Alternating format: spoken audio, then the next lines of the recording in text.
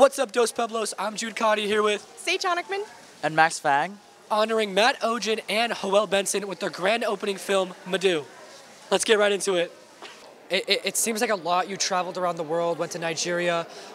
What would you say is the biggest obstacle in your like directing the film and just like seeing it on the screen? How'd you overcome them? And same as for you. I think filmmaking is obstacles, you know, especially documentaries. So it's like people have asked us that, like, what's the biggest challenges? And I don't know, they all seem, we've both made films independently from each other. This is our first time partnering and collaborating with each other, but even co-directing, and everything in life is a challenge. Look at Anthony.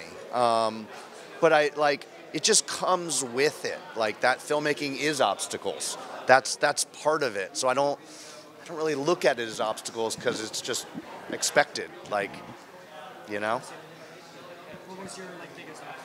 I mean, he said it all. But you know, for us, having never co-directed before, you know, that was something that we had to navigate.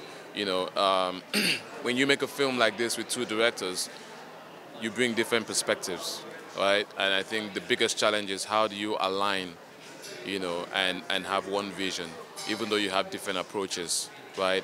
And still keep that mutual respect, you know, for each other and achieve the goal. So, you know, that was something that we had to navigate. But, you know, by the, you know, first, second week, you know, we were cool and talking all the time, having constant conversations, and yeah.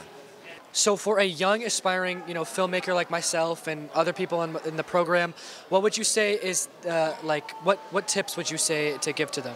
So go do it, man. Go do it. Go do it. Pick up that camera, go out there and shoot.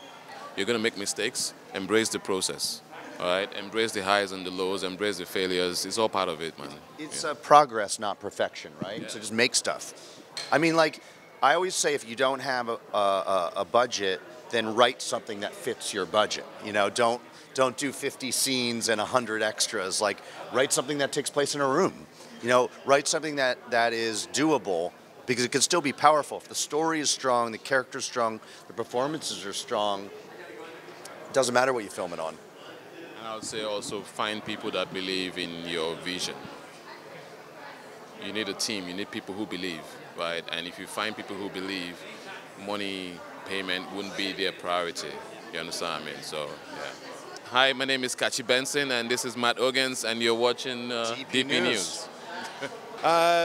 You know, the job of producer in every film always changes. So on this one, you're dealing with so many different things. I mean, this one was one that I actually discovered an Instagram video, which was the beginning of this process. So it became finding the director and finding the studio to finance it, which we got lucky and Disney did, and then all the different hurdles as you go and actually make the film, you know, shooting in Nigeria, shooting in England, which had its own complications. So it was, you know, you never know what's going to be a hurdle, what's going to come at you, and this one had a ton of them. So you're the one that found the Instagram video. So how long ago was that?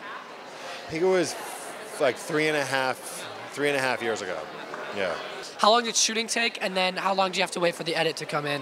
It was about a 2-year process approximately, from starting shooting to finishing the edit and the sound mix and the color correction. And then the logistical of shooting actually in Nigeria, which is a complicated place to shoot, and then going back and forth between England and Nigeria. So those are probably the most challenging issues on this film. Okay, now I kind of want to shift to the student aspect. Again, I'm part of the Dos Pueblos news program. We make a news show every day for all the students in the school. What advice would you give to, you know, someone that wants to get into industry? It's super competitive. It's a lot of work. What advice would you give to a student wanting to get in? Well, obviously, depending on what job you're most passionate about, that changes a little bit. But the most important thing is kind of working towards your craft as much as you can on your own, and then also meeting people, keeping up those relationships, coming to, if there's a film festival in your area, coming to the film festival, talking to people, making relationships. I mean, ultimately, your talent is the thing that's going to, whether you want to be a writer, a director, a producer, an actor, it's going to be your talent. But it's obviously helpful if you can make a connection and find someone who you can kind of reach out to, someone who can mentor you. But ultimately, a lot of the times, you can just do this stuff on your own. I mean, especially the way things work today. You know, there are films that are award-winning that are shot on iPhones. So go make something. Always be doing something. It sounded very interesting. What did you do? I went 30 days without digital technology. No phone, no iPad, no computer. How was that?